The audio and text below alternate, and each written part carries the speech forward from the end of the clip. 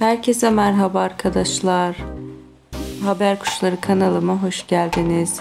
Çok Güzel Hareketler 2'nin 24 yaşındaki oyuncusu ARİF GÜLOİ yakalandığı lenf kanserini yendi. Ankara'da gördüğü 9 aylık tedavi sürecinin ardından kanseri atlatan oyuncu tamamen sağlığına kavuştu. ARİF GÜLOİ hastalığı nedeniyle ara vermek zorunda kaldığı oyunculuğa geri dönecek olmanın heyecanını yaşıyor.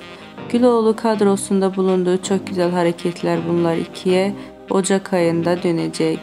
Şimdilik bizden bu kadar. Yeni haberlerle görüşmek dileğiyle. Hoşça kalın.